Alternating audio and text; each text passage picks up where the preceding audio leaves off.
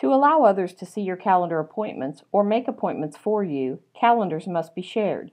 To share a calendar, go to the Calendar application. Click on the arrow to the right of the calendar to be shared and click on Share Calendar. The Share Properties dialog box opens and allows selection of privileges. External Guests is a view-only calendar. Entering the email address of the sender will send an email and the link to view the calendar. Public Share simply supplies the URL to be shared with whomever you choose.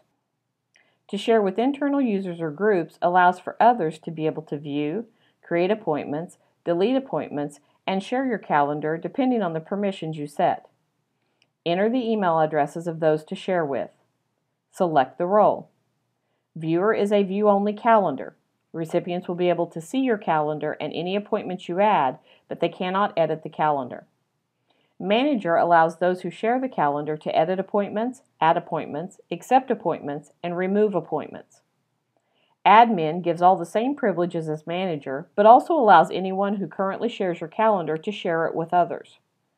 Checking Allow users to see my private appointments will make the whole calendar visible to sharers, even if an individual appointment is set as private.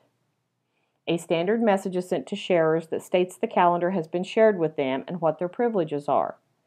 Additional information can be added to the message. Sharers must accept the share for the calendar to appear and be viewed in their calendar application. Sharing privileges can be revoked by clicking on the arrow to the right of any calendar that has been shared and selecting Edit Properties.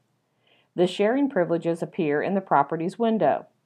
Owners can edit or change the properties, revoke them completely, which will make the calendar unviewable in the sharer's application, or resend a notice if the sharer has not been accepted or if the file did not go through.